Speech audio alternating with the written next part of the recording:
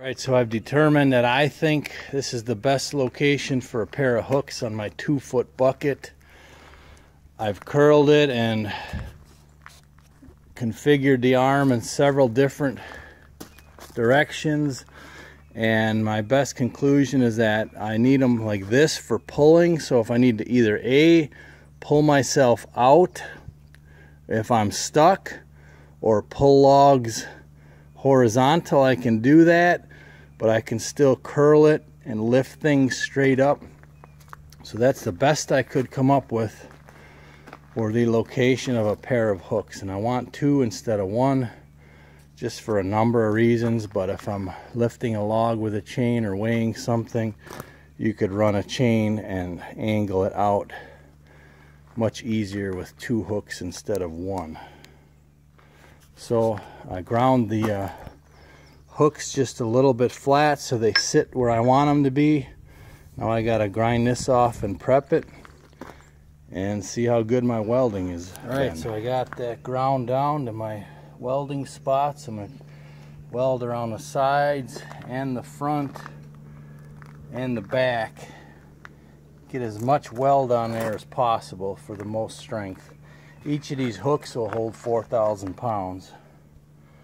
So you want them very strong. As you can see, I built my shop thinking ahead, both to weld inside of the bay and right out here. So here's my Ninja welding extension cord.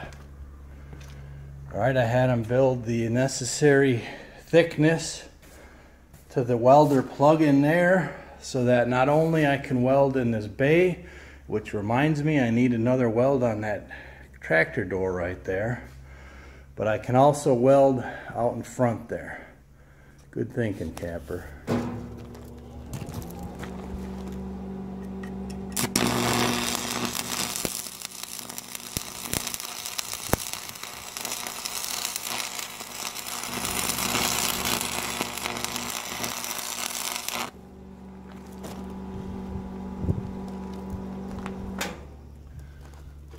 I'm a wee little bit rusty.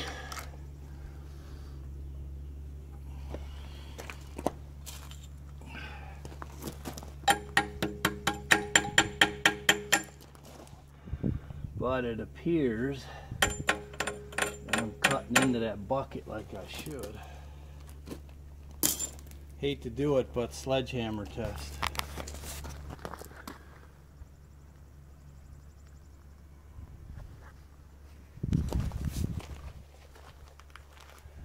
This is the worst part right here.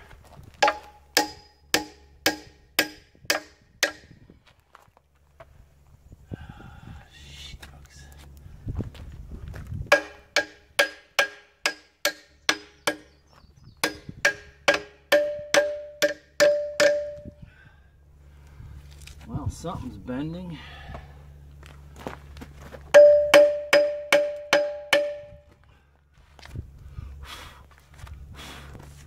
I'm gonna guess it's the bucket metal that's bending.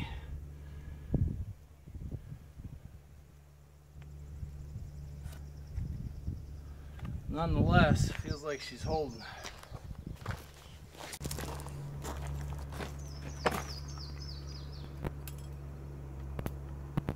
I'm using 7014.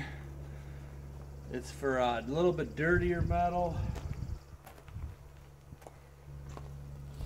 I'm not totally an expert. I've just read a lot and remember from shop classes and so forth.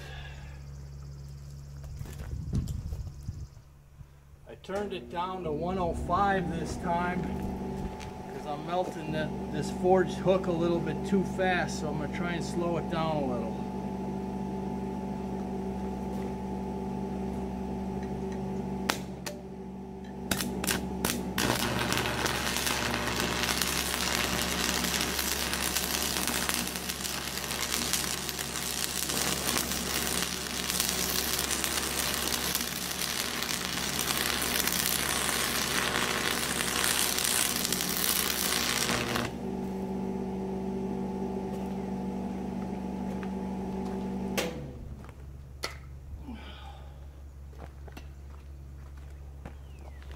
See how that one looked.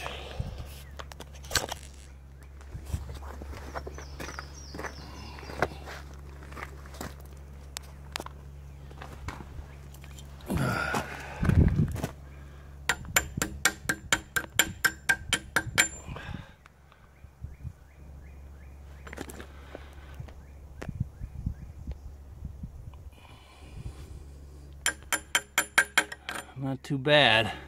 I'm going to try and get some here in the front, and the same thing on that other side, and maybe a shot here in the back.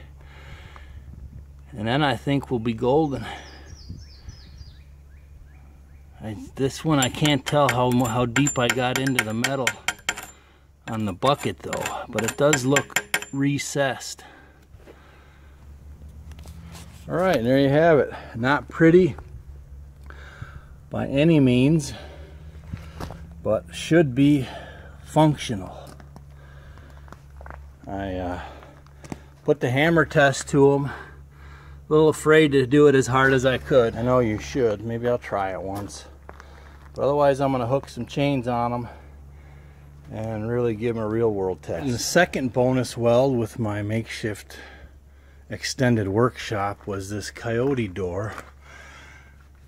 This broke off in the wind, and the way they have this shock set up, I don't know if you could see it here, but they've got this bolt welded on there, okay? So it's dang near impossible that you basically have to buy a whole new shock, and it's not going to be easy to replace, so I just threw a tack weld on it, and I'm not too concerned about it.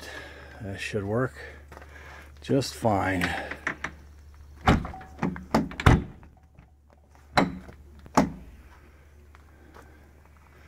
There you have it. I welded it once and I didn't have a good enough weld and she popped, so this time I held her on a little bit longer, so this time it'll work. Very nice. Other part of this equation was that the bolt was broken, so half was stuck in the nut up here, which solidified my decision on not replacing that whole shock.